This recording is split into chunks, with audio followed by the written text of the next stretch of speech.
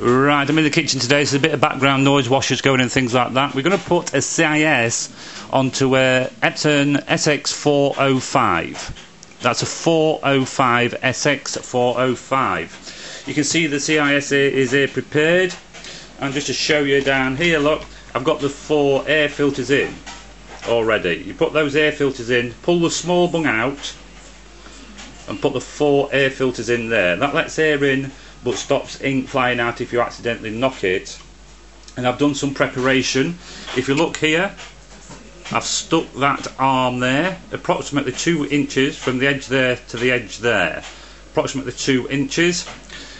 I've also stuck this down, this little hinge thing here. They come in the pack, by the way, that and that are already in the pack. And I've also removed the lid. If you were to get this kit, you would have to get the pictures. We can take pictures and show you how to remove the lid, but not video, because my hands cover everything up on video.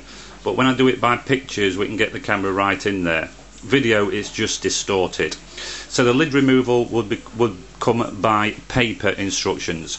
So we've done that preparation to start with to cut down a little bit of time. Let's put the CISS into the printer.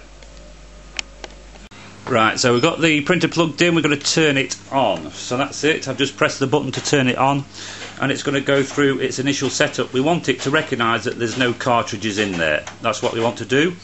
So it'll go through its setup, just wait for that. While that's happening, what I'm going to do, I'm going to place this and next to the printer. This is just a light, by the way, it's extra lighting there and there, just extra lighting so you can see better up there. Right, the bottles there stood next to it, and very important, the bottles are stood on the same level as a printer. You must have them at the same level, don't have them higher, especially because gravity will pull the ink all the way down and leak all over your printer. So your bottles are stood next to your printer. Make sure they're not higher. If you do put them higher, I can guarantee you're going to get a lot of flooding. Right, the printer has now recognised that there's no cartridges. We'll just go over and have a look there at the screen. If you look there, look, it's got no cartridges recognised, obviously because there's no cartridges in there. So what we're going to do is get some in. As I say, the printer's recognised there's no cartridges, so we have to press OK next on the printer here. Press OK, and that will move the carriage into place to put some more cartridges in. Now here's a cartridge block. We can't get that through this tiny gap here, so what we have to do is physically push that across to the right. It won't hurt the printer, it won't hurt it one bit, across as far as it'll go, and then you get your cartridge block and feed it under that bar, and if you look there you'll see what I mean. You need to feed it under the bar and through the gap, then pull the cartridge carrier back into place and click in your cartridges.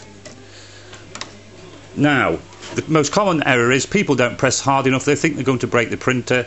You won't break the printer. Push them in till they click, and then just to make sure, do each cartridge individually. Press hard.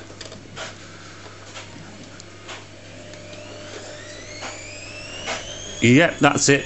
They're all pressed in, and now we've got to put the piping into place. Now to get the piping in the right place, we've got to make sure we push that across to the right again to get the right length.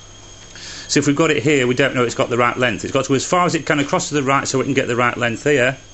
And you see the piping, it's coming out to the left with no twists. It's so important that you do not twist that piping there.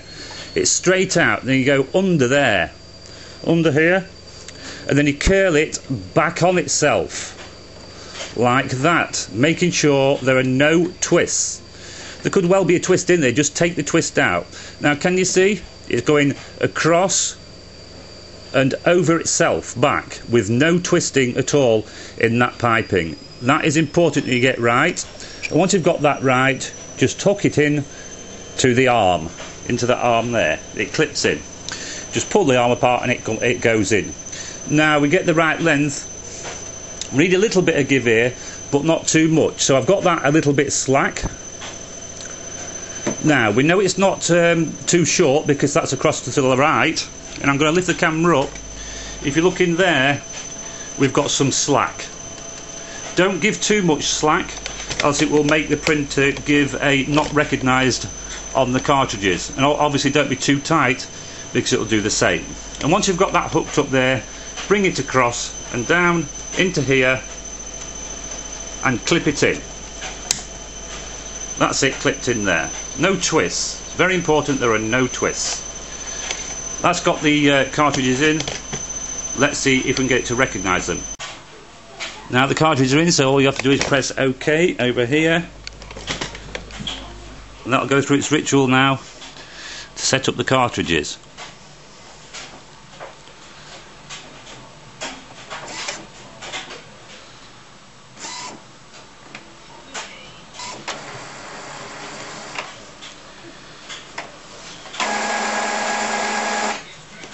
As you can see, it's charging the cartridges and the ink is flowing through the pipes, getting rid of any air in there. Don't be concerned about any air in the pipes, it will disappear. You might get the odd page where you've got some air lines through to start with, but it will soon disappear and everything will be perfect.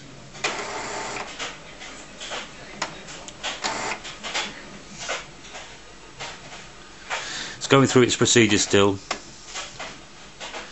Even if you put normal Epson cartridges into this printer, it will still go through this procedure. There's nothing we can do about that.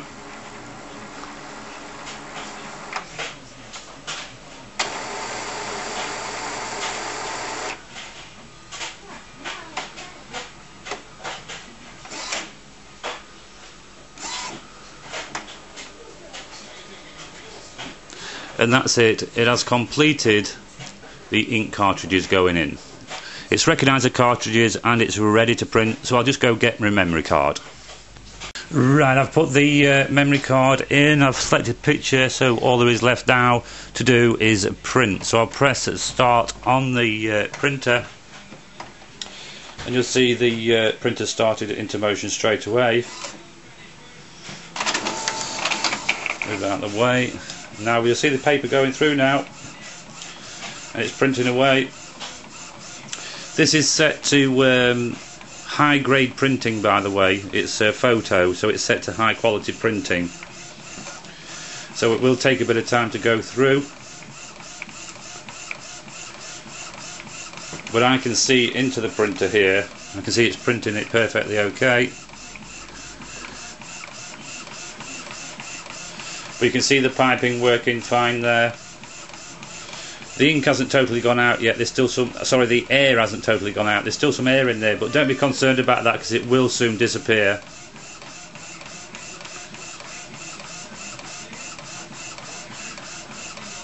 If you do want it to go quickly, that air, just do a couple of head cleans. That'll soon whiz that air through and get rid of it. Otherwise, you can just keep printing as it is, and the air will eventually move out of the way anyway. But the print is coming through now. It's I can see that it's printing very well.